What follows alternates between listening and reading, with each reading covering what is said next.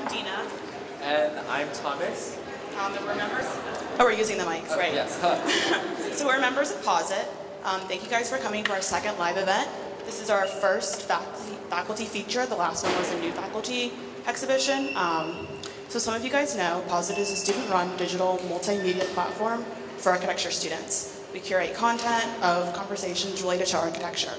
Today we have with us Nicole McIntosh and Jonathan Louie of Architecture Office, and Molly Hunker and Greg Corso of Sports, both winners of the 2017 Architecture League Prize.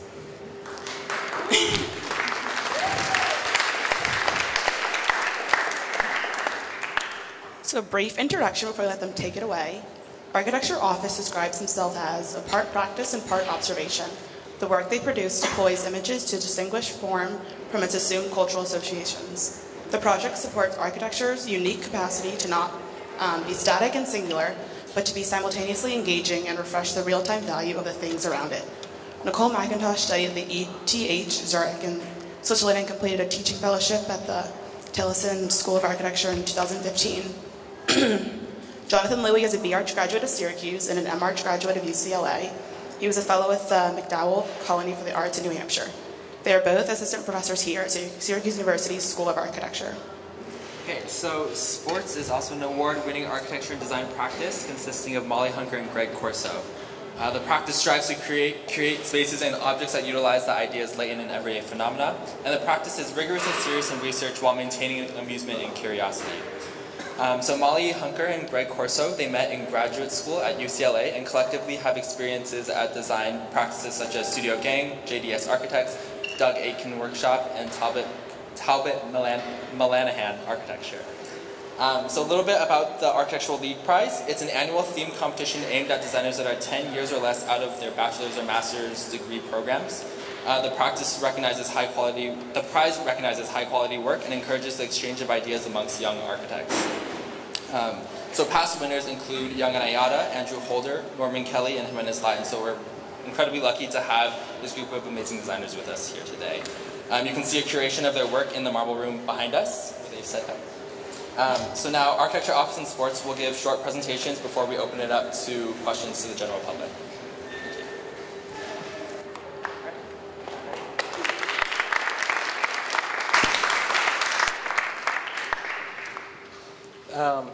So thank you, Dina and Thomas, and also to the rest of the POSIT crew for having us tonight.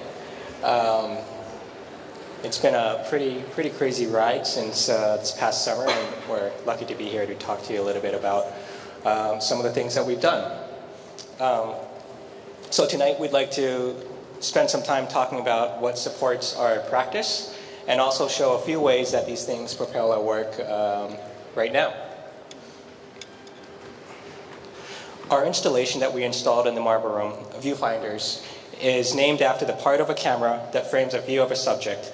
With the installation, our intent was to expand the visitor's field of vision to reveal selections from our image archive, which we'll talk more about in a little bit.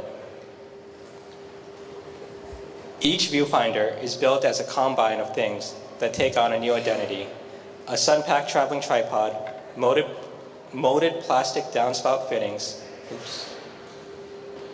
gaffer tape, and custom connections.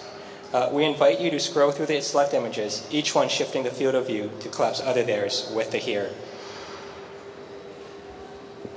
When thinking about the prompt for this year's Young Architects Award, we could not help but to think about the images around us and how we gather, deploy, and actualize them to support our work.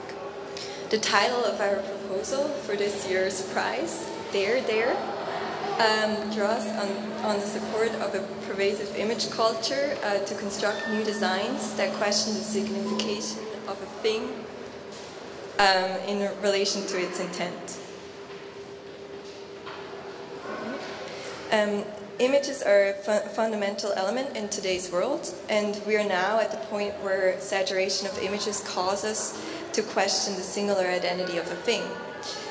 With this in mind, we consider the term there to be a singular place or position, and there draws on the select accumulation of multiple identities and disciplinary positions. These are a few images images from our archive.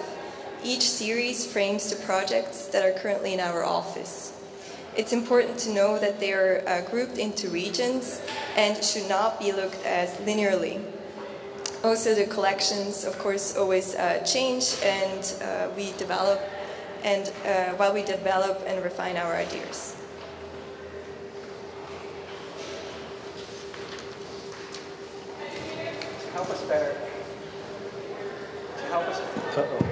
To help us better explain our work, we'd like to share 4 observations on the way images make their way into our projects. Observation number 1. Through literal representations and reconfigurations, our work aims to actualize images that both distinguish and deny form, material, surface, and structure of readily available things from its assumed disciplinary and cultural associations. For example, in the truss house, we are interested in the varieties of trusses as both structure and signifying element in the barn. While trusses typically are optimized for fit and performance, our project defamiliarizes the truss structure to differentiate the various programs within the cabin and to give the interiors of the one-story building an unexpected look. Number 2, we're interested in destabilizing the experience of images and things by displacing or interrupting their familiarity, be it context, materiality, or other characteristics. Often we overlay multiple images to do so. An example of this is House in House, a single family home that reconfigures imagery of its immediate setting.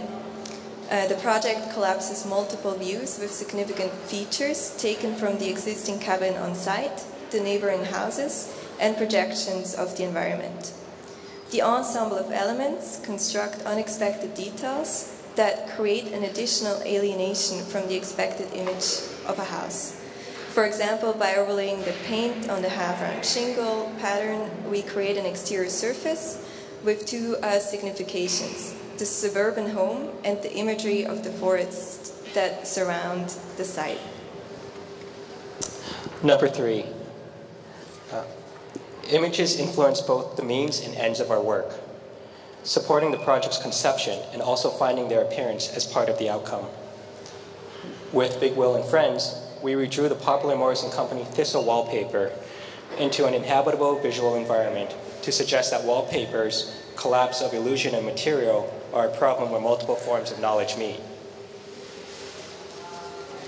While walls traditionally act as support for pictures to be hung, the installation blends the scrim wall with the painted pattern to blur the distinction between the qualities of the picture with the properties found in its architectural support.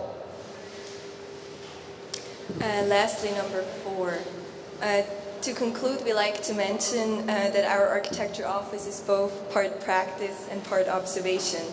The observations are seen as concepts that drive our research and teaching and impact the ways we're developing as designers. For example, we're looking at images that are part of the building codes of European towns, American-European themed towns. In the case of New Glarus, Wisconsin, several Swiss picture books construct the look of the village through the Swiss-themed codes. The transcultural imagery in New Glarus is important to our practice in 2 ways. Our interest in image collection question not only the there as an urban setting, but also is a methodology that we're refining to situate our work in a world full of images.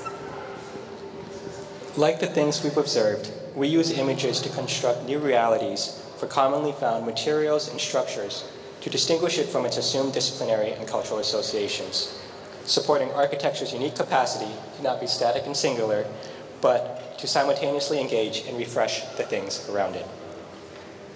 Thank you.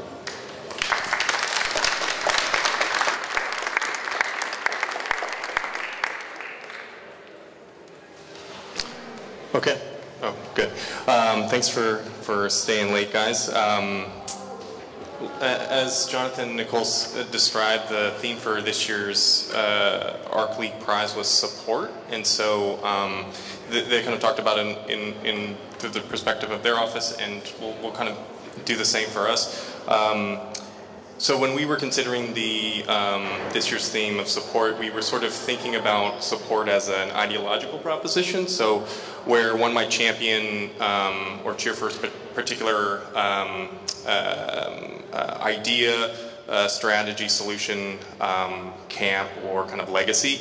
And so in thinking about that, it's sort of similar to how one might support a team out of tradition or sort of embracing the status quo rather than maybe being critical of the merits of whether something should be rooted on or not. And so our work in a way, and the work and research that we do hopes to sort of challenge that and reject the idea of support in our case and focus on a more fluid way of operating in our studio. So we are interested in a certain elasticity maybe to the built environment that allows us to embrace multiplicity, novelty, discovery, and a variety of new forms of engagement. And so by leveraging multiple inputs, the projects hopefully start to discover discrete but other uses of space, site, material, and construction. And so in a way our response to the theme was thinking of our work as not in support of a particular team, but rather maybe just in favor of compelling plays or the kind of boundaries of the game. So, as Greg mentioned, our work is interested in many things, so different things for different projects, but there's a few maybe relatively consistent themes that we're going to kind of talk through, not so specifically per project, but kind of in general. So the first is an exploration of how we can leverage notions of material assembly alongside methods of fabrication to reinforce specific graphic and image-based qualities within a set of different contexts. So for many projects, the visual effect is paramount, but ultimately it's about how an architectural object relates to its context and also how it engages the people around it. So we think about material and fabrication systems and how they can be leveraged to produce image or spectacle while also implicating maybe blurry boundaries of use. So our recent project in Santa Barbara, for instance, which is one of these images as you're going through, that one, utilizes thin steel rods in a matrix organization and exploits the relationship between the simple geometric edge and the material density. So negotiating the experience of a clear expression of geometry and a blurry visual effect. Rounds, that last one, the pavilion that we built with students north of Chicago utilizes material and fabrication in a slightly different way. So the project relies on digital fabrication systems to produce the internal structure that allows the conically curved form to exist, after which the whole system gets clad in smooth bendable plywood and then smeared in elastomeric stucco to appear as something simple and monolithic despite its fairly complex structural logic within. Architecture can, of course, reinforce kind of common uses and behaviors and be sort of functionalist, made increasingly efficient to host those uses. But we're maybe interested in something that kind of transgresses architectural function and the power that that has to challenge our understanding of what is the kind of normal or understood use of a space or object. So we recently had the opportunity to build these two pavilion projects, which is an architectural typology of great interest to us in that it doesn't have, or it's sort of freed from many of the kind of functions that we might understand of larger buildings, but still exists at a large enough scale where they implicate engagement with the human body directly through ideas of use or misuse. So in some projects we pursue this idea through focused but unspecified function, so a kind of precise ambiguity or specific vagueness, where the features of an overall form are specifically designed to the scale of the human body and a variety of ways in which the body can engage with the surface. So Rounds, this project, is an example of that.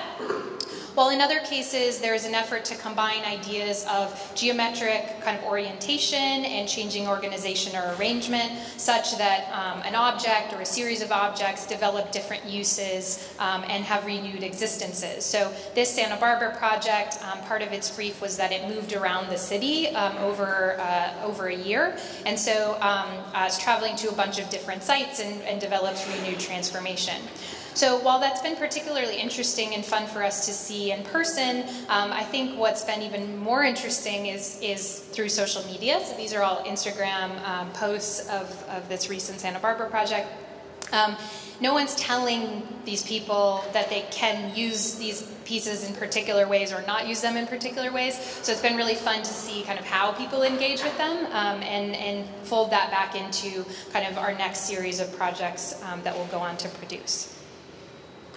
And so, in addition maybe to some of the architectural ideas of material effect and maybe programmatic use, we have an interest in the representation of our work. So these are two exhibitions from this summer that display our work. And the first one is this one, which was interested in looking at how the work or how a project actually exists in the world, and so which is really this kind of curated representation.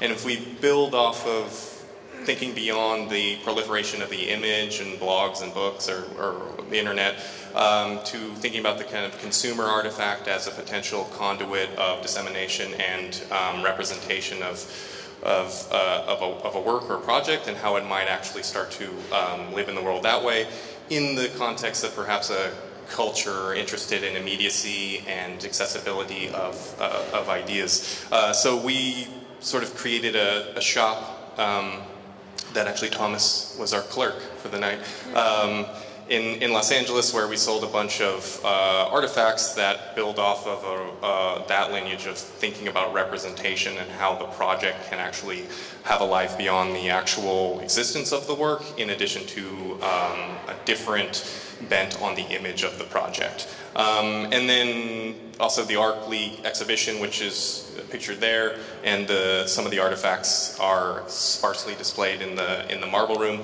That was interested in maybe tapping into those ideas we were talking about at the beginning, that more emphasize our ideas of support, which is maybe a more multi-layered approach to our projects, hopefully, in which these artifacts here are kind of model drawing hybrids that try to collapse a number of ideas, whether they're kind of formal, programmatic, contextual, temporal, all of that information sort of laminating into one artifact for each of the projects. So that's what we have in there. All right.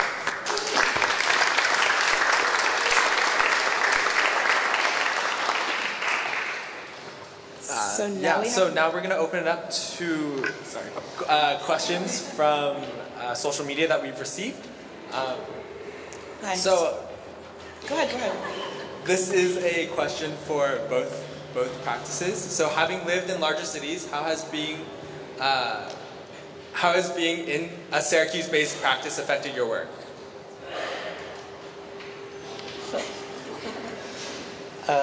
So I think that's an interesting question because in many ways, well, Nicole's from Switzerland and I'm from the West Coast, or farther west than the West Coast. And I would say that a lot of our projects are actually not based here in Syracuse, and so we actually spend a lot of time communicating our works through different platforms, as well as flying out to deal with our clients and consultants in places such as Minneapolis or Seattle. And so in many ways, well, Syracuse is our home base, and we love kind of developing our ideas here in Syracuse, and working with John Bryan down in the wood shop to help to kind of fabricate some of our ideas or mock them up. We don't really see ourselves as a Syracuse-based practice. And for us, I think it's been really helpful to kind of diversify the critique and help us develop kind of new and different ways of looking at the work and developing the work. So, we were both trained at UCLA, and I think felt very much a product of the kind of architectural educational scene of the West Coast. And as we've moved further east, first we were in Chicago and now here, we've come up come up upon kind of new modes of operating and new things to think about. In Syracuse, particularly the kind of history and tradition of the school and the places that other faculty come from has been of tremendous value to us in terms of bringing in differing perspectives and sort of challenging the way that we can develop our practice. Not to mention the incredible support that we've received here. And I know you guys, we're all in this boat together. It's amazing for young faculty at this school in terms of kind of supporting the direction and development of our practices. Okay. How did you come up with your firm names and/or project names? This is a question for you both.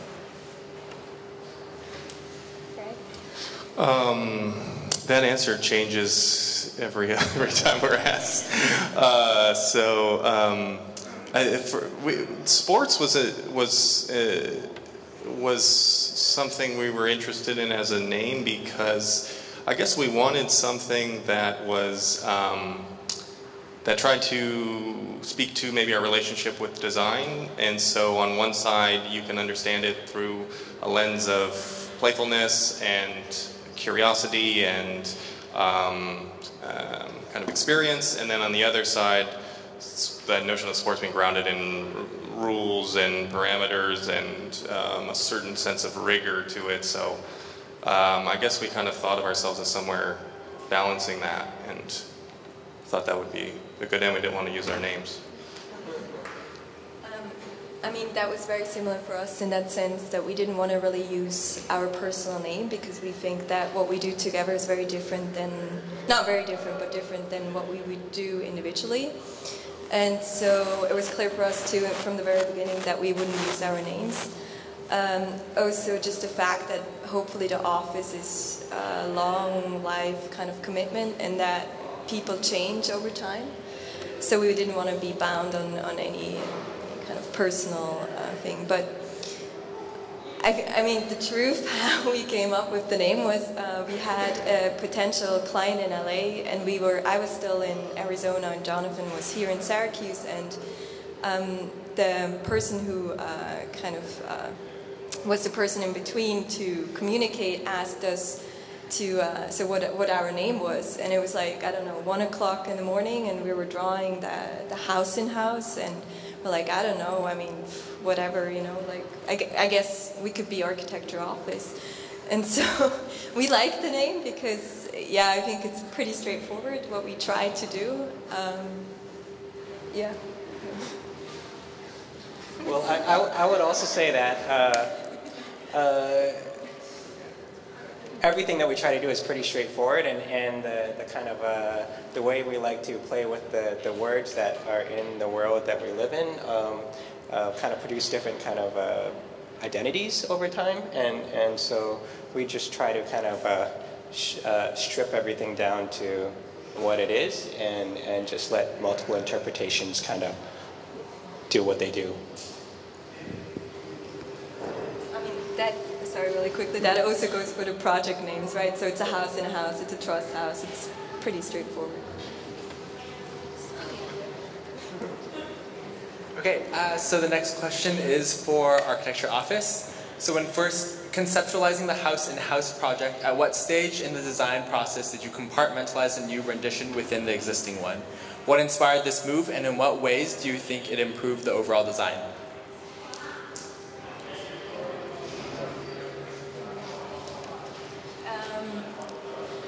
So I think,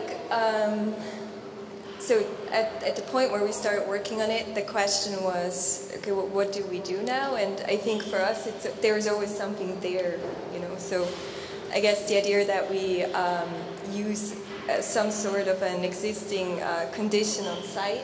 So it's not only the house or the existing cabin that informed the house in house concept, but also like the surrounding forest and so on.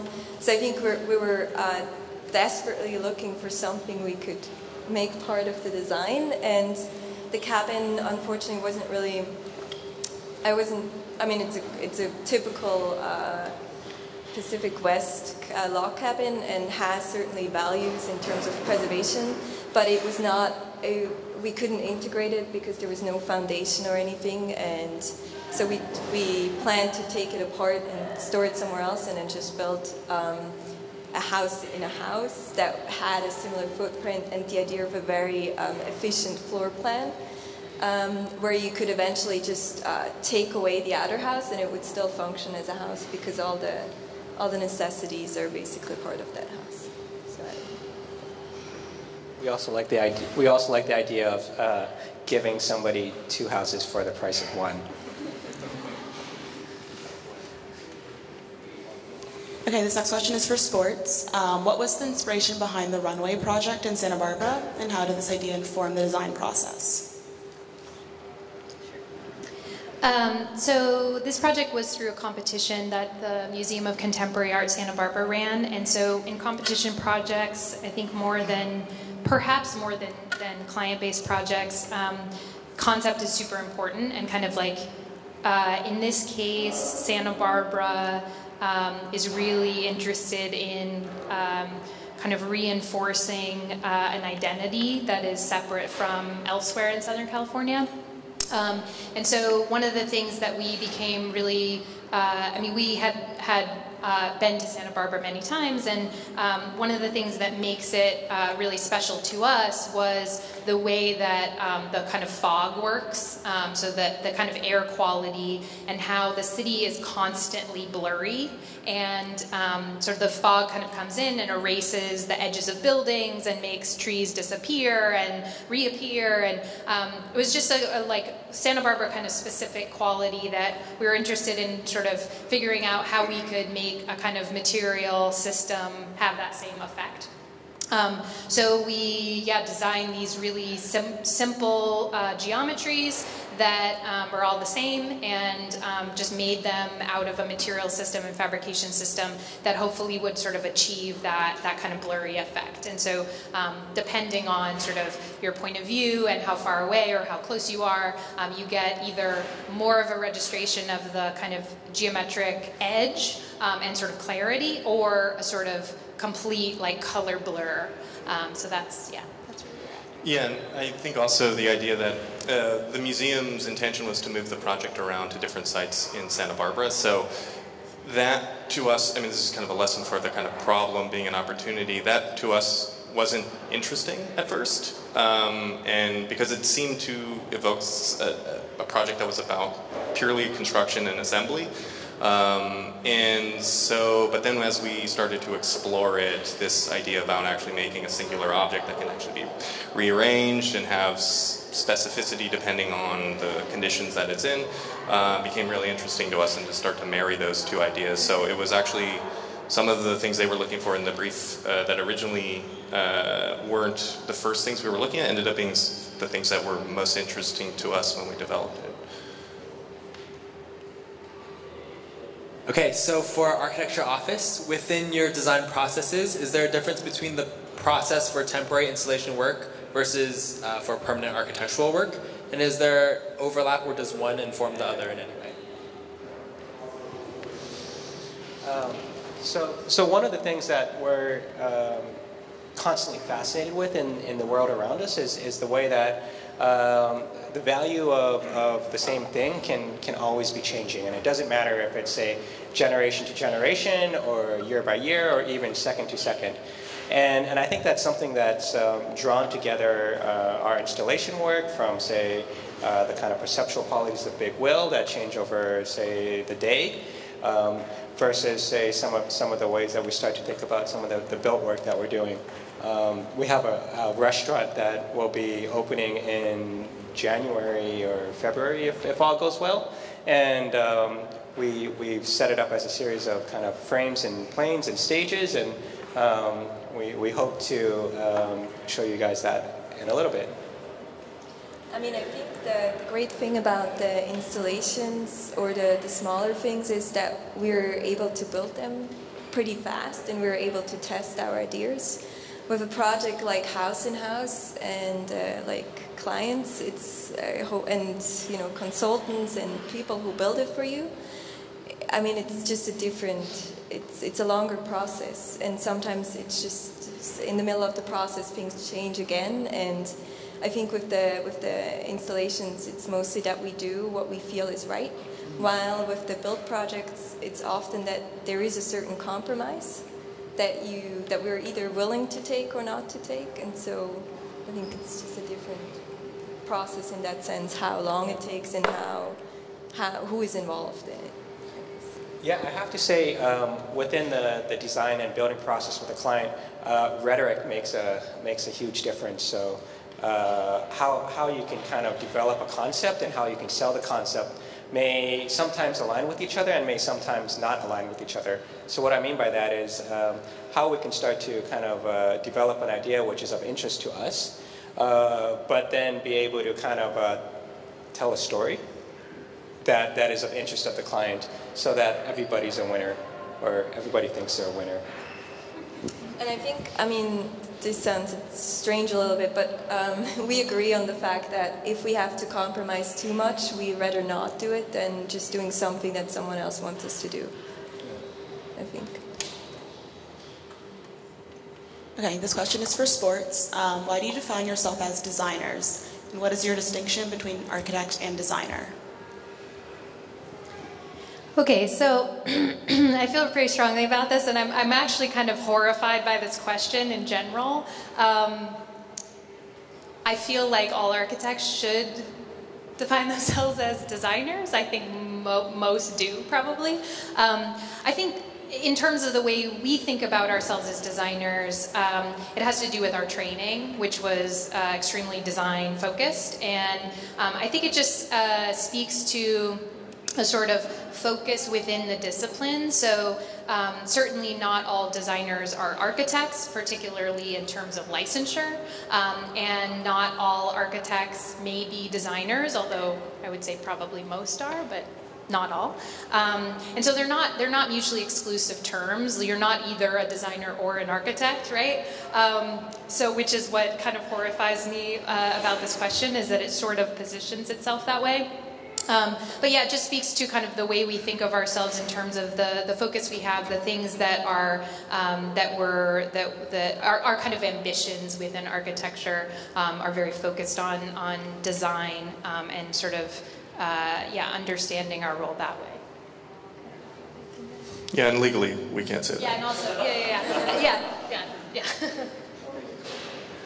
Not in this country.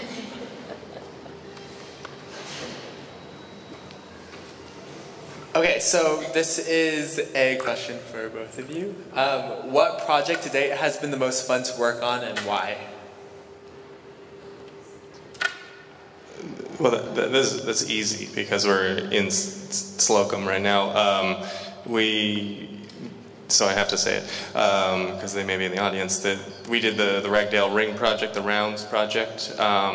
Was a design build, and it involved a residency for 4 weeks at the foundation to build it. So we took a bunch of students with us and built it with them for those 4 weeks. So that was super fun, and it was really great to be a part of knowing where every single screw went and them seeing that, and so it was a lot of fun to work with the students in a more hands-on way. I don't know. Honestly, like, we usually have a lot of fun with every project, and if it's not fun anymore, then we have to question what we're doing, and if we're doing that, if it's really worth doing it.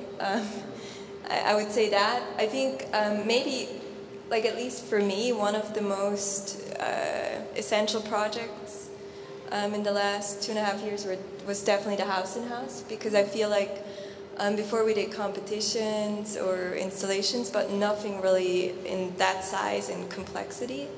And we also never had to have a client or client meetings with anyone. And so I feel like we worked through a lot of issues that we had, and together as designers, or no, I can't say architects, I guess, but to kind of figure out what we want, and especially what we want together to have, because it's a longer commitment. So we both felt like, okay, we have to figure out what we are, who we are, what are we doing now. And so I feel like the House in House was a very good experience, at least for me, in order to understand that I can work with Jonathan.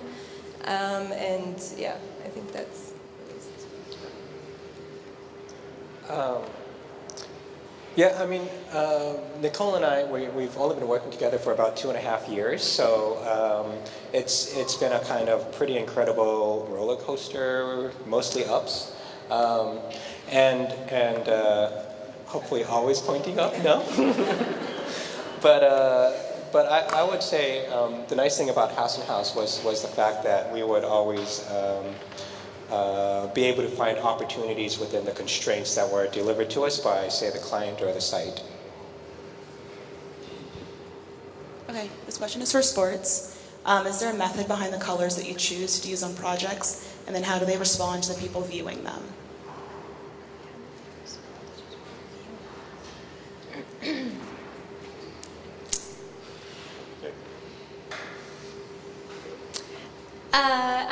I don't know about method. We use color a lot, and we think about color a lot. We experiment with color a lot.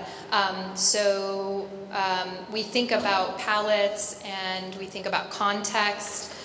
So a lot of the color use has to do with what I was talking about earlier in terms of understanding the kind of material assembly and its resulting visual effect in a particular context, and how it can either blend into that context potentially, like in the case of the Ragdale project, or really differentiate itself, like in the Santa Barbara project. The goal of the museum was about spectacle, so something that really sort of produces a really strong juxtaposition. So I think that's the way we kind of ultimately choose our palettes, but I mean we're always thinking about and constructing different palettes. We have a whole set that we haven't ever used in a built project that are just like waiting to, you know, find the right form.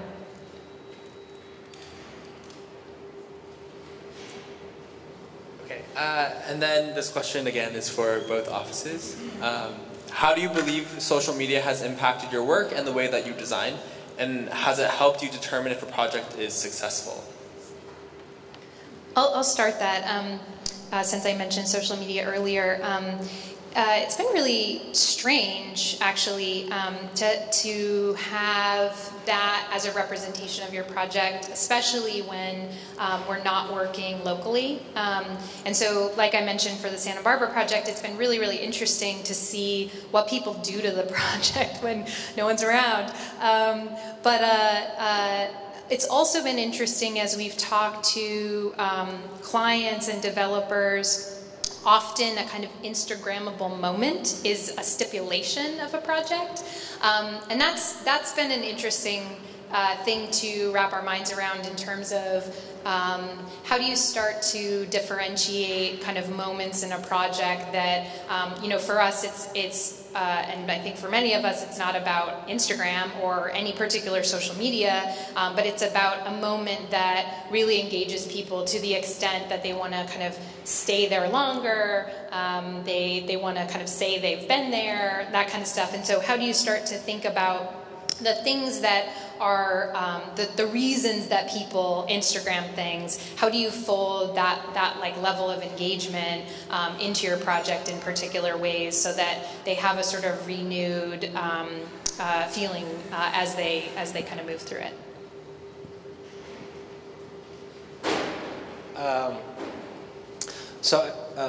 Well, I think when we gave our presentation, we did talk about the kind of role of images in the world that we live in today, and certainly we are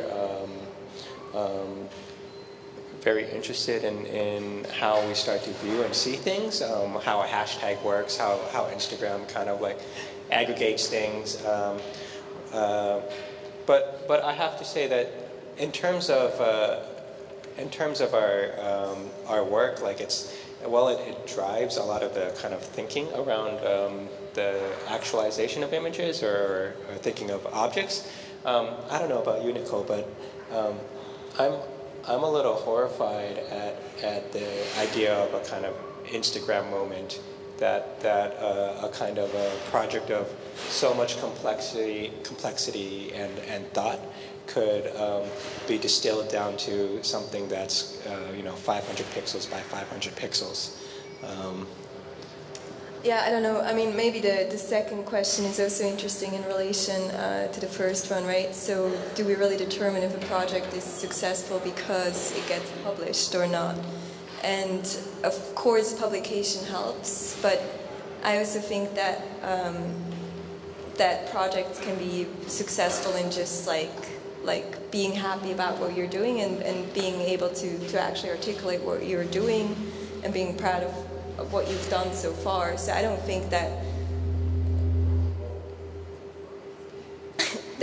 only through publication the project is, or our success as a team is really about that. But of course it helps. I mean. Okay, this is for both of you. Both of your offices operate with just 2 people. How do you see your practice evolving? Do you aspire to eventually become a larger office and take on larger scale projects, or do you prefer staying small?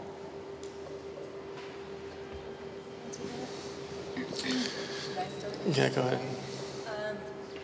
Well, first of all, I think we always have like interns who help us, but also I mean, we work with a lot of people that are part of the project, right? That are like planners or people who build actually the work we're planning, and so I often feel like it's not just the 2 of us, because a lot of times a lot of other people have a saying, and we have to figure it out as a team what we're doing in order to like be able to produce something really nice.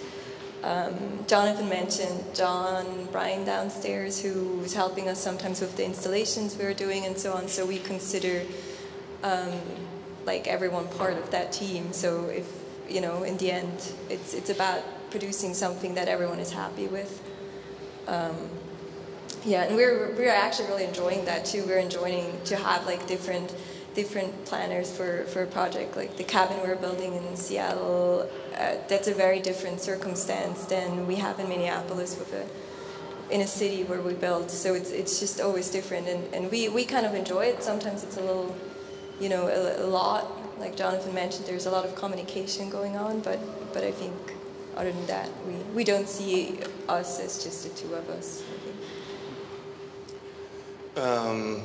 Yeah, I think we do have an interest in working on larger, more complex projects, and yeah, right now it's mostly us, so I don't know. We'll let you know how that goes. In a sense of I think those are just new challenges that we'd be facing. We do work with some students. That is super helpful to keep the conversations more lively than just what's normally at stake for us. And also similarly less about employees, but opportunities. Particularly recently, some conversations we've had about collaborating with people or bringing us on for a particular maybe more peripheral role, but sort of embedding our voice within a project has really been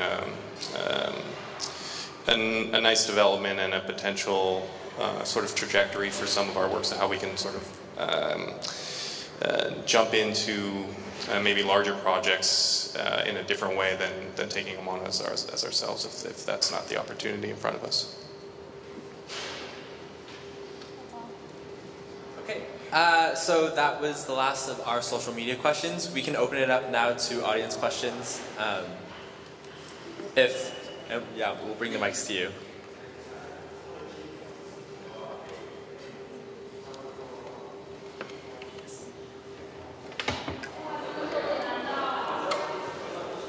Hello. So first of all, thank you guys for this awesome event, and thank you professors for your presentations. This is a question for Architecture Office. You were talking about how you like to destabilize ideas and perceptions.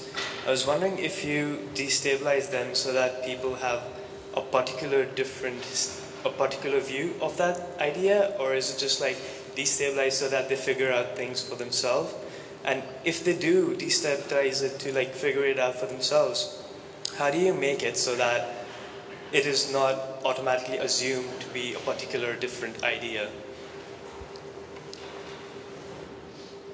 So Addie, if I understand what you're trying to say is, in a world where almost everything goes, or in a discipline where it seems like almost everything goes, how do you start to kind of focus or frame a project so that your message or your voice gets across relative to our interest in things?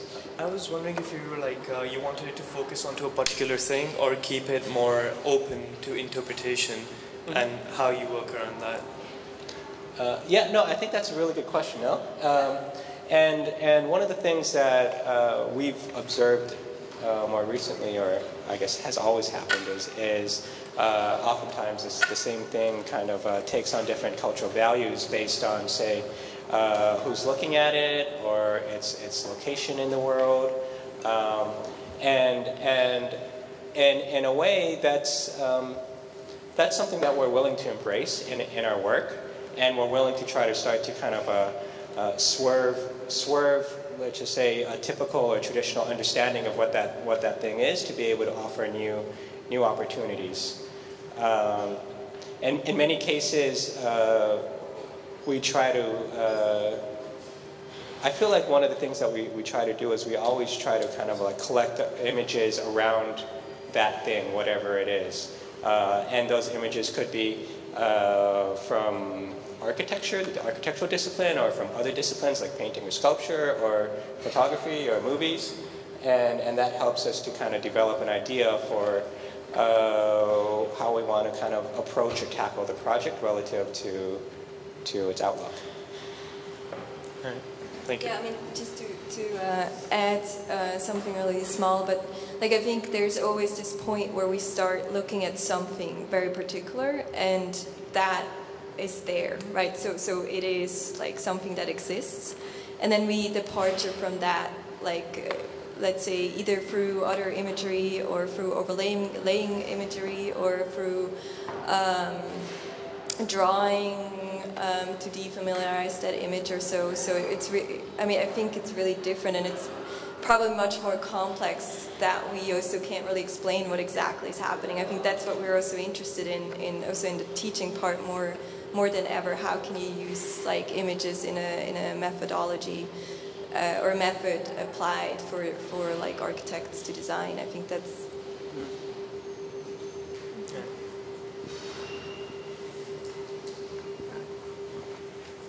So first of all, thank you both for this event. This question is for both of the office. Is that how do you select the project that you do, and how important do you value the buildability of the project? Let's say if you know that they're not going to be realized in the physical world, does it affect that, like the way that you design it?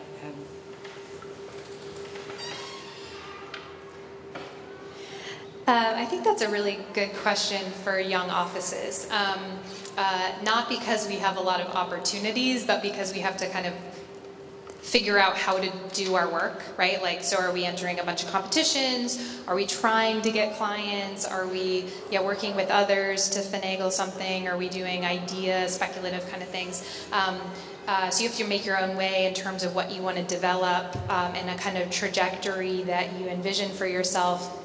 And I think that it's kind of always changing, or there's always kind of adjustments to that course.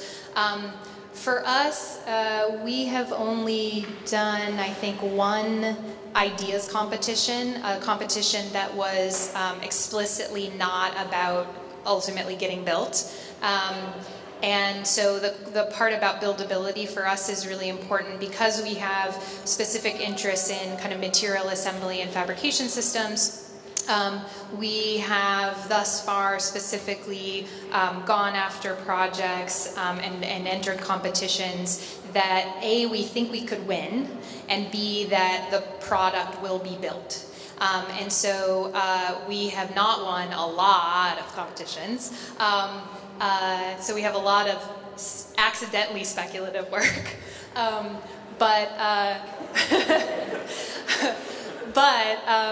all of those could be built at any moment. No, but you know, we really are, like, I think the crux, like what we're most proud about in our work is that the built product is better than kind of our renderings of it or than our drawings of it. Like what we envisioned and what we were able to represent digitally in the proposal of the project pales in comparison with what the actual project is, at least to us, hopefully to everyone. So that's kind of what makes our decisions, or has. Who knows? As we move forward, I mean, it really is a constant adjustment in terms of the trajectory and sort of how you build, like how you are building a path that kind of allows you to get the next project that you want. And so, as I think all of us are potentially interested in larger scale work, how do you sort of do the small scale that leads you to the medium scale, and then the medium scale that leads you to the next thing, and you know, so it's always kind of an adjustment.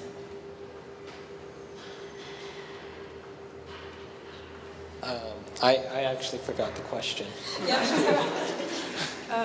The question is, how important do you value the buildability of the project that you choose, and if that affects the design?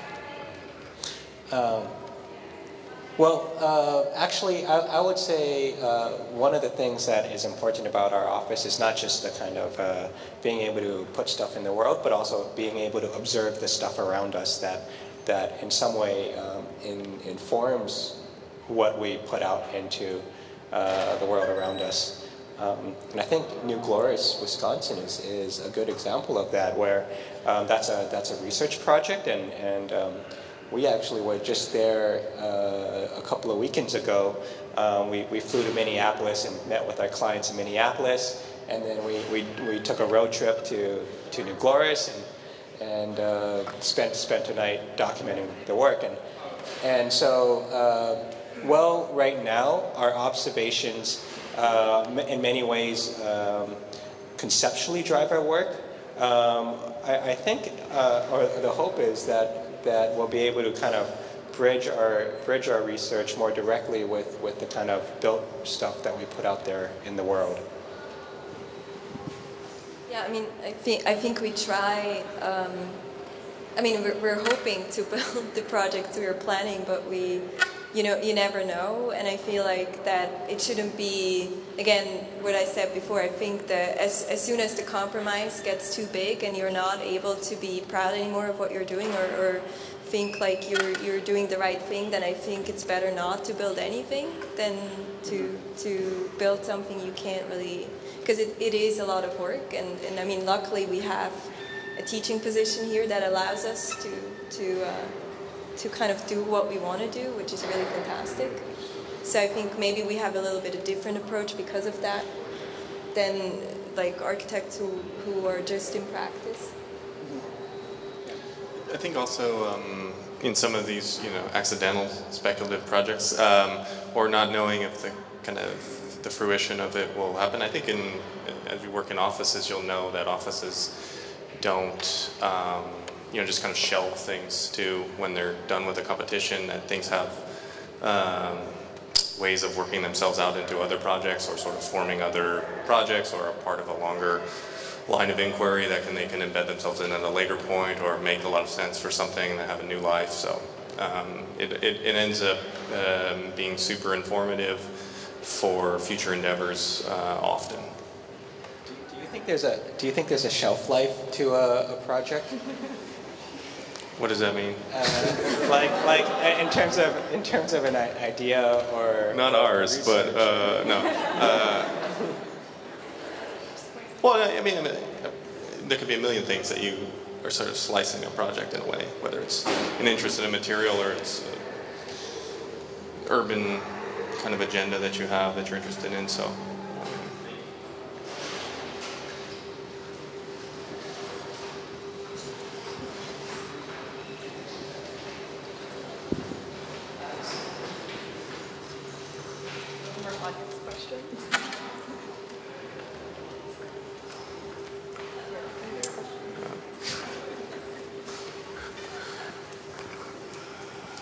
Great presentations, thank you. I guess I'm interested, I want to return to the issue of the image in contemporary culture, I guess in the status of the subject in the respective works. So for Architecture Office, I might imagine the work to be situated between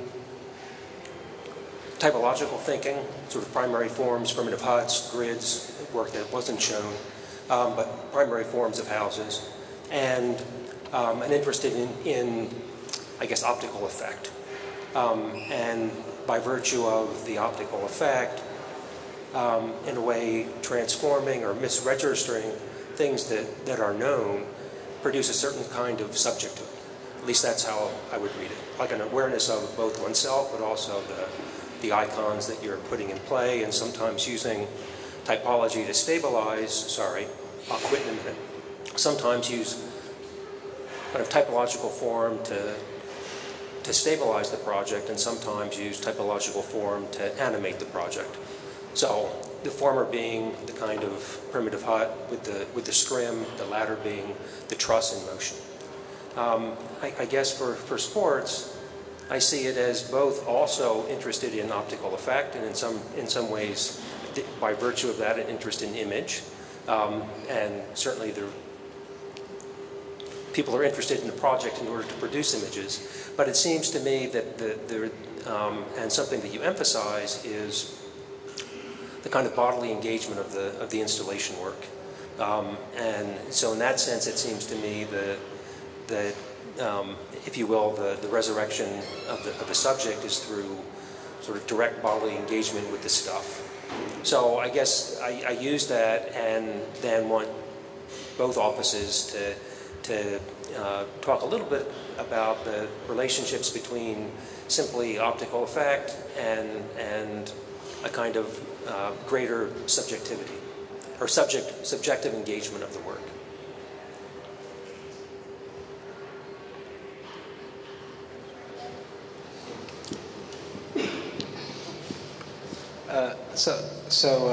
Ted, if I understand what your question is asking, it seems to me that you're drawing a parallel in the way that both offices utilize, let's just say, questions around, let's say, like graphics or the pictorial arts relative to the means and ends of the development of our work, and how it's not just how it's received, but what it does relative to our kind of larger interest. Is that correct?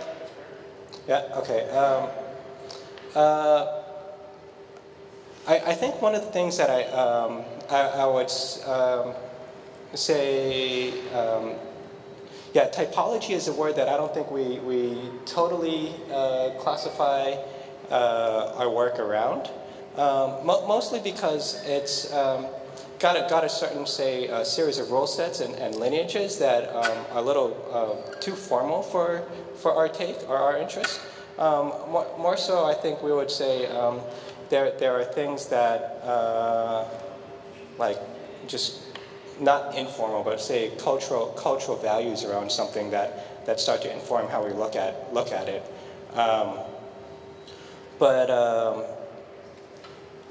Issues and problems have recently been put on the table, which may be a little more, say, discipline specific to architecture or to like painting or something, and I would say that's something that we've been pretty interested in recently. Not in like taking on somebody else's problems, but more so we think that there are, say, ideas and projects in the world that that are not finished, and that we can kind of keep building upon. So instead of typology, we would try to keep building upon these things. In terms of graphics and imagery, I think that's a really interesting way to kind of I don't know. It's in some way a kind of something that's embedded in us, at least for. As a kind of not an intuitive act, but it's something that we just kind of like always start to think about. But I think as we move forward, we'll start trying to find other strategies, no? For how to start to engage, say, structure or the overlap of image and the physical world in different ways. I don't know if I can give you a better answer than that.